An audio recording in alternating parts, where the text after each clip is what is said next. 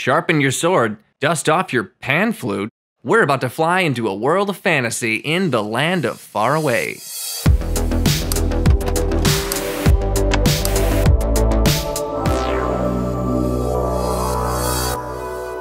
The Land of Faraway, also known as Mio in the Land of Faraway, also known as Mio, Min Mio, if you're living in Sweden, is a 1987 fantasy film based off of a children's book by Astrid Lindgren, known mostly for her novel Pippi Longstocking. This movie is your pretty typical hero-centric fantasy tale about a young, down-on-his-luck boy traveling to a faraway land, get it, to defeat an evil villain. Think Neverending Story, but more disturbing.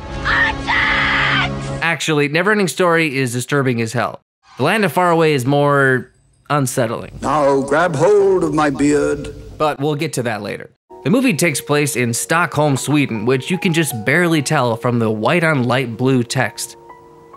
Here we meet young Bossa, the hero of the story, who spends his time kiting. Say, look what we've got here. Getting bullied by these kids. Why don't you answer me? Getting bullied by his evil aunt, and narrating the ever-living crap out of the story. Benke and I were going to try out his new kite. We stopped off first at the corner store to buy some crackers for Aunt Edna. Plain crackers, not the salty ones. Hi, Mrs. London. Hello, you two. Holy shit, is that Batman? I'm Batman. Hold on, let me check. Yep, that's Batman all right. We mustn't be late. Okay, I'm ready. Come. Apparently this was Christian Bale's first feature film, and sweet Jesus, would you just look at that precious face? Anyway, Bossa tells us he's orphaned, that his mom died when he was born and his dad left him soon after. Now he's living in the care of his grumpy aunt and uncle. What's this? It wasn't my fault. Into the bathroom. Oh. It's basically Harry Potter, but without the annoying cousin. That boy is evil, Sixton. I know he is. It's hereditary. His father was a no-good bum. My father is not a bum. He isn't. I'll find my father. After all that smack talk, Bossa gets fed up and sneaks out of the house and heads to the store. Hello, Bossa. I was expecting you. The shopkeeper, dressed in her finest puffy shirt from Seinfeld, invites in Bossa and gives him an apple and a chore. Would you mail this for me? Neat. But as you can tell from the lights being cranked up to 10 million magical watts, this shopkeeper has something special in store for Bossa. To the king of the land of Faraway.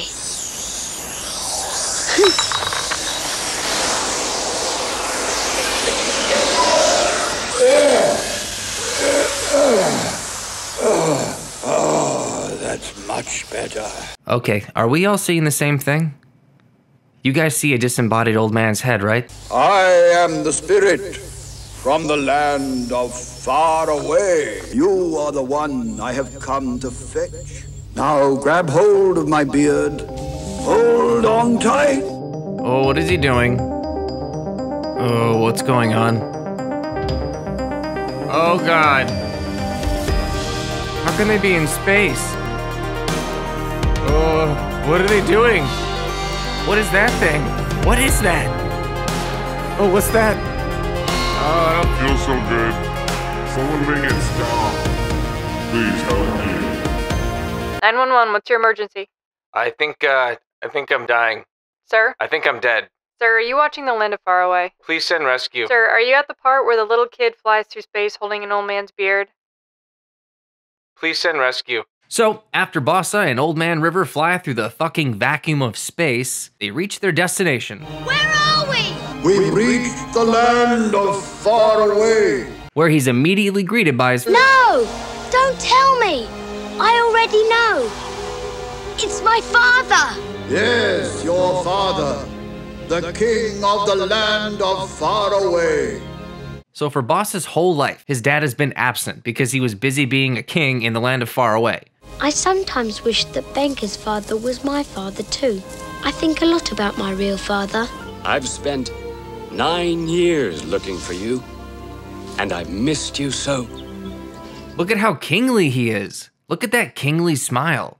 Hear his kingly words of wisdom that don't quite match up to his kingly mouth. You can do anything you want as long as you have enough courage in your heart to do it.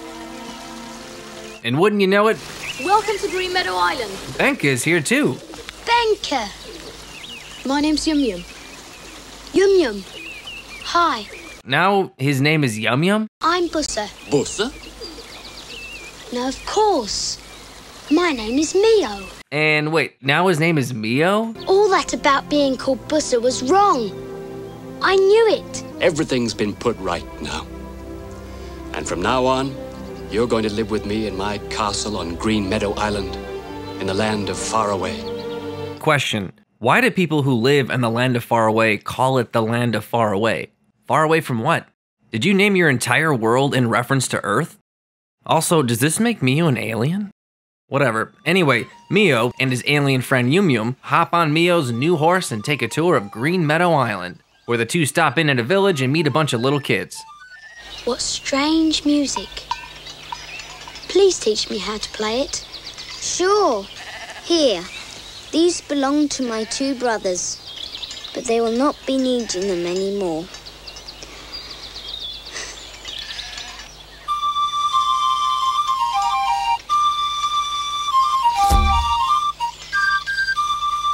After the pan flute jam sesh, the kids also show Mio a magical well that specializes in giving away all the story's exposition. To summarize, there's an evil knight named Kato who lives in a place nearby called the Land Outside, who kidnaps children and either turns them into birds, doomed to fly in circles around his castle forever, or turns their hearts into stone, using them as evil servants to do his bidding.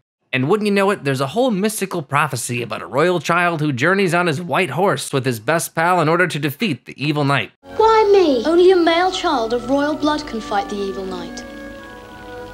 Only a king's son. Gee whiz, was his best friend named Batman too? Mio decides to follow his destiny and venture into the Forest of Mystery, but checks with his long-lost dad first. Would you rather I didn't go? Are you worried about me riding into the Forest of Mysteries at night? No. Why? Should I be? Well, yeah, maybe. Maybe Mio just wants you to want him to stay. Do you want me to stay here with you instead?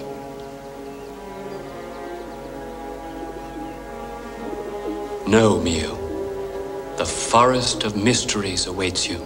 I swear, this guy is the worst father of all time. Oh, and if you're thinking that the king resembles George W. Bush, you're not alone. Timothy Bottoms starred in a short-lived Comedy Central series called That's My Bush. Anyway, the dumbass king gives Mio the green light to go risk his life. You go now, Mio. So Mio and Yum Yum set out on their white horse to defeat the evil knight Kato. Along the way, the two encounter a bridge, cross a bridge by getting sick air on the horse, and stop off at a weaver woman's house, where she gives Mio a new cloak. And I give it to the one who will rescue my daughter.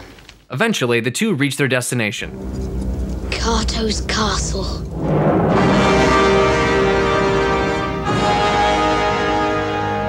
Oh, there it is. So the two sneak into the castle, and it takes about 20 seconds before they get captured. And for the first time, we get a good look at our dastardly villain. Kato.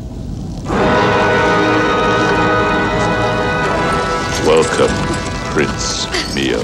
You know what's weird? Every time someone says Kato, the music swells or there's a gust of wind. Kato! Kato. Kato.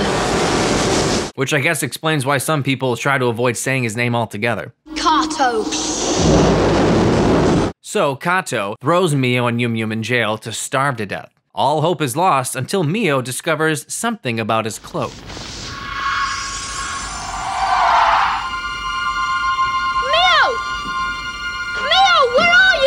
Here! Where? Right next to you. I can't see you! Okay, let's review. We got an orphan boy being cared for by his aunt and uncle, who are total dickbags. Bring my coffee, boy. Yes, Uncle Vernon. Who gets summoned by a giant bearded man. You're a wizard, Harry. To travel to a faraway place where he finds out he's the chosen one, uses an invisible cloak to destroy a villain whose name is... Please, don't mention that dreadful name. I guess that would explain J.K. Rowling's Astrid Lindgren tattoo on her bicep. Oh well. So Mio uses the cape to sneak out of the jail cell and get the jump on Kato. God, it's so smart. I bet he's gonna sneak up on Kato and stab him right through his... Face me, Kato. Your time has come. Nope. Mio instead gives up his advantage so he can have a drawn-out one-on-one showdown with Kato.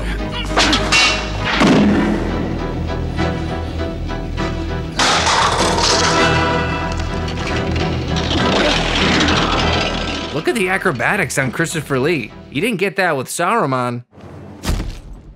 Finally, Mio corners Kato, whose only recourse is to beg for Mio to spare his life.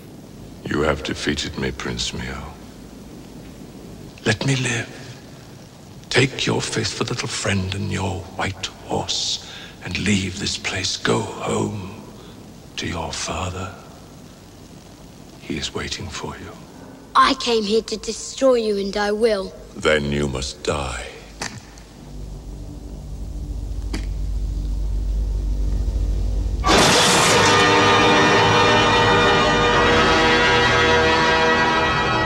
After Mio stabs Kato to death, the birds are turned back into children. And he, along with Yum Yum and the horse, escape from the castle. I guess all the castle guards just let everybody go. So, being a merciful prince, Mio spares the lives of the guards in the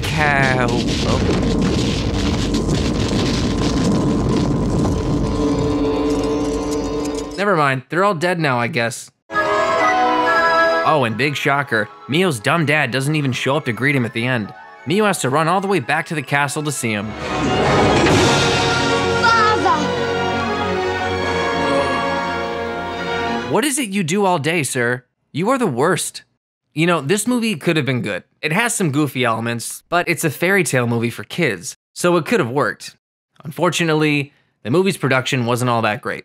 Christopher Lee sums it up in this quote. As a work environment, it was a horror story. For us, the faraway land was the Soviet Union, where the food was unedible, the sanitation unspeakable. Yeah, they filmed in the Soviet Union and in the Ukraine. They even had to evacuate a location because the Chernobyl disaster happened nearby.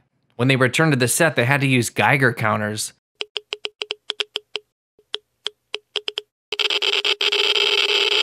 But as far as watchability goes, I give this an 8 out of 10. It's a weird gem. If you're into movies like The Never-Ending Story or Labyrinth, this is something that'll be up your alley. With all its flaws, The Land of Faraway's got charm. Go see it.